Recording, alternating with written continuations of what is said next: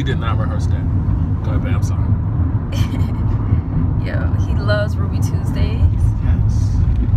So, I'm excited. I'm excited. That was actually our first time going to Ruby Tuesdays when he proposed, and he'll show you some of that later on how we met. He may show you that. Yeah. Yeah, so this is our second Ruby Tuesdays date. We were being greedy and we looked at the menu. So I already know what I want. What you want, babe? You ain't tell me. You gonna tell them? You telling them first? But I told you. Why? I want spinach and artichoke, heart dip. You know, it tastes good. Yes, and then I want the New Orleans.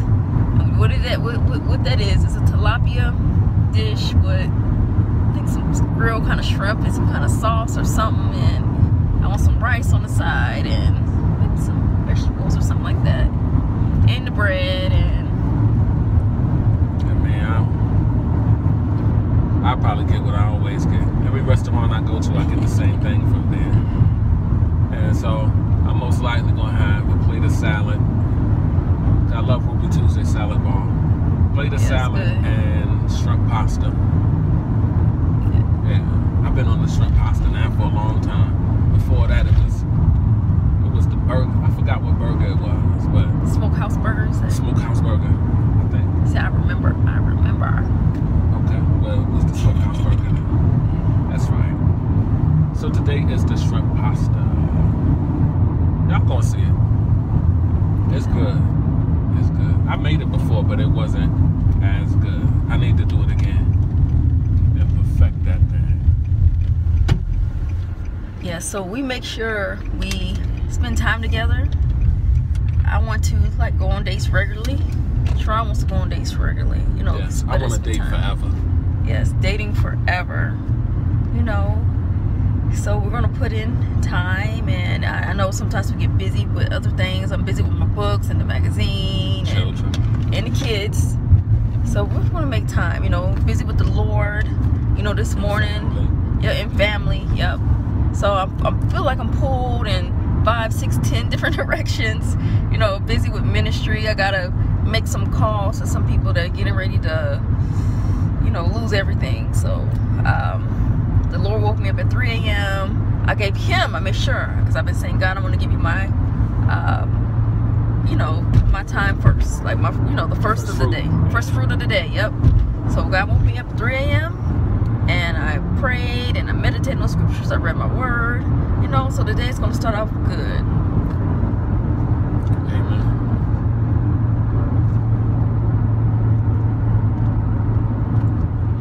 I ain't doing no testing.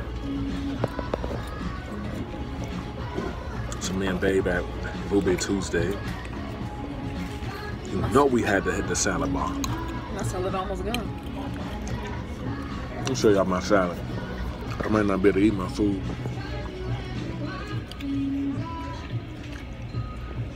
There go babes. She ain't eating nothing after that. Her food ain't eating nothing. Look at all that fineness.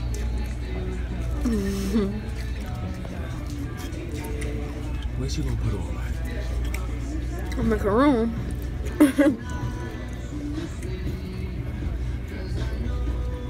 One thing you see on the salad, y'all, is hot sauce.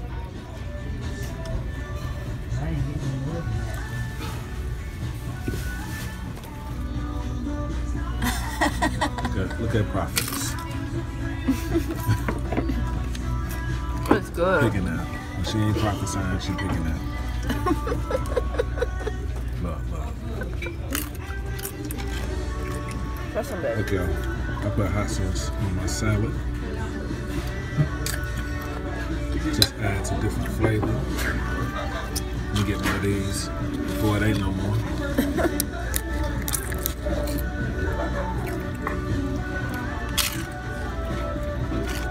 You like it? It's good. Thank you very much. Hey. Just pepper, man.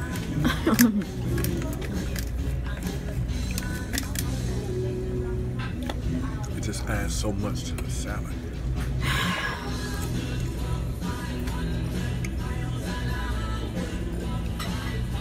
ain't gonna be able to get my meal after that. That's good. We have dinner.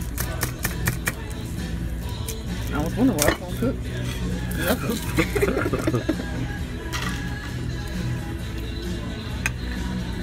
No, I would have been straight. Still got lasagna.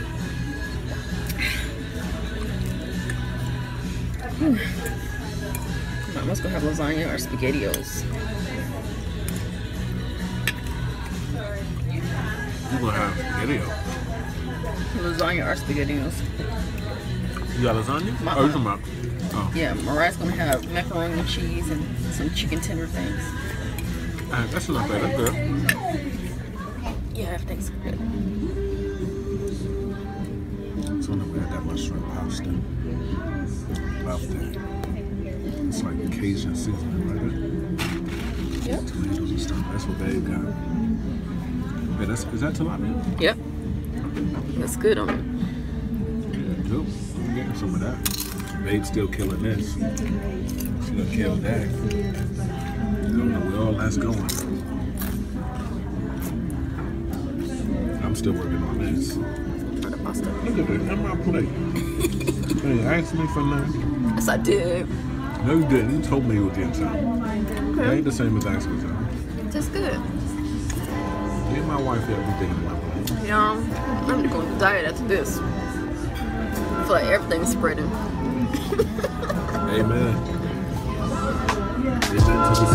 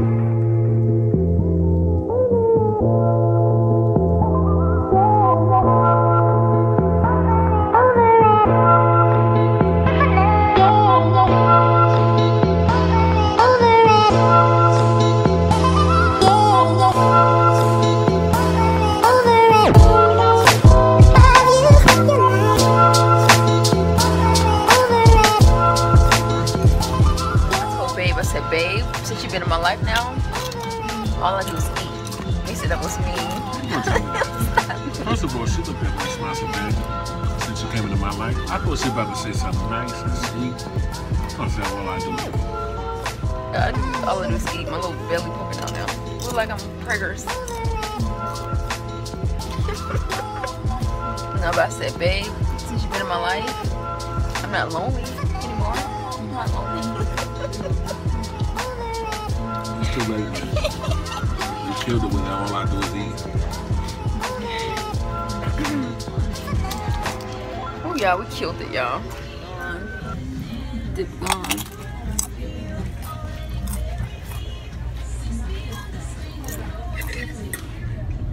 So anyway, y'all, we're done with Ruby Tuesday. I ain't eating none of my food. But the good thing about it is I got dinner for later. I just ate that salad. I'm straight off the salad. You know, I'm not like greedy people, you know, that eat their salad, eat the dip, then eat some of their food. Why you want to talk about me for, really? But I didn't say no names. But that's what I did. I ate my salad. I don't throw rocks at people. I ate some of my food. Hell, man, no, where's all that going? That sounds like a lot of bathroom time. That's what that sounds like. And they're gonna talk about since you came into my life, all I do is eat. Well, why all I do ain't eating? Why you do it? All right. Well, how you know I'm not eating now? Prepare for this consecration or something. You know what I'm saying? Just like the prophet. You know, I think Elijah and the angel fed him this food, this manna or whatever, and it lasted for like 40 days. How you know God ain't doing that with me? Well, he must always do that with you, because he must do that with you every day. Just playing. He been doing that with you every day since I know him. You must be going on a year-long fast. He sure been doing that with you. Come on, Lord. Give us a good parking space. Watch this, y'all. Watch this. We'll see. Do it, Lord. Lord, don't let us down. We got people watching. Watch car move. Y'all, I just feel like going back to the house and go to sleep. I do. I just feel so tired. That's what you do. Eat and sleep. Yes. I think I gained about 10 pounds, y'all. I'm really gonna have to start working out again. Come through, Jesus. Whew. Well, me and Babe gonna start an exercise series soon. You know, I used to always work out. And I'm actually bigger this summer than last summer, you know? Look at that park right there.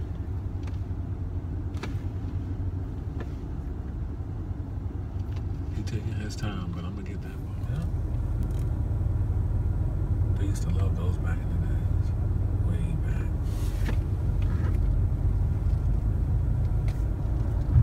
The Lord gave us a spot. Won't God come through? When will He come through? Every time. When will He come through? All right. All right, I'm getting out the car. This is my routine. I go around and open the door for my woman to go. This is how it's going to always be. This is not one of them things you do in the beginning, man. This is me. I don't want her touching no doors. Look, I got my mother and my sister training. If me and my mother go out to eat or something, if she get to a door before I get there, she just stand there.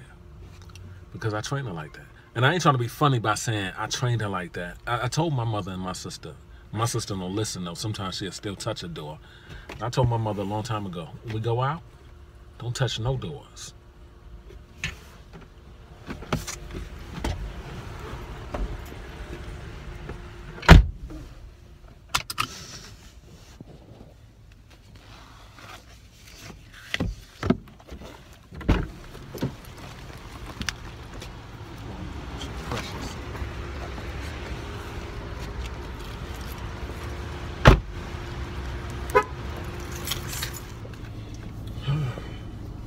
Sex as the mingling of souls. The first time I heard Tommy Nelson of Denton Bible Church teach the Song of Solomon, I was amazed. I think I knew the book was a love story, but I had no idea it was that intense a love story. I listened as he described the couple making love 2 times. I listened as he told of their desire to make love all night long. I listened as he described sex and marriage in the most beautiful way I had ever heard. It was amazing, but then it hit me. I could not believe it. He was teaching from the Bible. You know what that did for me? It took sex from a cultural view to God's view. It took it from the backseat of a car to the passion of the marriage bed. Amen. Sex was a gift from God. And He gave us in marriage a way to be enjoyed to our spouse physically, emotionally, and spiritually. The Hebrew word is dad. It means a mingling of souls. It is sex at its deepest level, and it can only happen in a Christian marriage. Does it happen in every Christian marriage? No, but it can. Let me give you a formula. Guys really like formulas. And this is one that works. When you turn the other 6 secrets into steps and live them out with your spouse in marriage, God happens. Every last one of us brings sexual baggage into our marriages. It is part of the curse of our culture. Yet God can and will heal your sexual hurts. For many of us, they are deep and the healing may take time. But we follow a God who heals and can heal you. He wants to heal you. So in this world, we hear more about sex than ever before. It is always on TV. It is on the covers of most magazines. It is all over the internet. And it is the subject of most movies. The sad thing for our world is that none of these tell the story of sex the way God created it to be. And most people buy into the lies and thus miss out on the best sex ever. Having a great sex life in marriage is important. Wherever it is in your marriage today, do not settle for less than God's best. Commit to each other to let God renew your minds, heal the past, and help you have a sex life in your marriage that mirrors the Song of Solomon. Prayer. Pray for God to heal your past sexual hurts. Then together pray for God's blessing on your sex life as you seek to redefine it God's way. You have anything to say about that? I think it's important because a lot of people come into marriage and they still got like soul ties with their past lovers, and you know, so just praying, like the key point says, for God to heal your sexual past hurts. I think that's important, you know, because you don't want to bring the baggage into your new relationship. Right. So I think that's important. You know, I used to hear people say that, you know, what if, and I'm talking about saints said this, like, what if they get married and they don't like it? But I think, I've never been married, but I think when you're in love with the person, I think that should make things even better when you love the person. Like, cause I'm not going into nothing thinking like, what if I don't like it? I know I love you, and that's all that matters. Amen. Love you too, babe. That's sweet. Team Moses. Yeah, no test drive in the car. No checking under the hood like Eggrolls say. That's right. I think that's beautiful. All right, 1 Corinthians 7, 1-5. Now concerning the things whereof you wrote unto me, it is good for a man not to touch a woman. Nevertheless, to avoid fornication, let every man have his own wife, and let every woman have her own husband. Let the husband render unto the wife due benevolence, and likewise also the wife unto the husband. The wife have not power of her own body, but the husband. And likewise also the husband have not power of his own body, but the wife. Defraud ye not one another, except it be with consent for a time, that you may give yourselves to fasting and prayer, and come together again, that Satan tempt you not for your incontinency. That was in my reading plan this morning. Amen. Yeah, I was reading that. Psalms 118 through, I think, 120. And then that, 1 Corinthians 7. Yeah, it was pretty good. Here you go, Solomon, Song of Solomon. I think it's chapter 2. 16, my beloved is mine, and I am his. He feedeth among the lilies. He feedeth among the lilies. What does that mean? Yeah. I think that's... I'm not gonna touch that. Romans 12:2, and be not conformed to this world, but be ye transformed by the renewing of your mind, that you may prove what is that good and acceptable and perfect will of God. Amen. He feedeth among the lilies. We doing a Bible plan. The Bible plan is called 7 Secrets to an Awesome Marriage. Yeah. Yeah. We do it almost every day. We try to do it every day, but sometimes. Yeah, sometimes we fall behind, but we do finish it. Yeah, we catch up. We make up for. Sometimes we might have to do 2 in one day, 3 in one day. Yeah, but this is good. 7 Secrets to an Awesome Marriage. Yeah. Check it out on YouVersion. Most of y'all on YouVersion. Yeah, find a good plan. They got plans on everything: fasting, meditation, money, awesome stuff. You know, the miracles of Jesus. So we're getting ready to pick up the kids.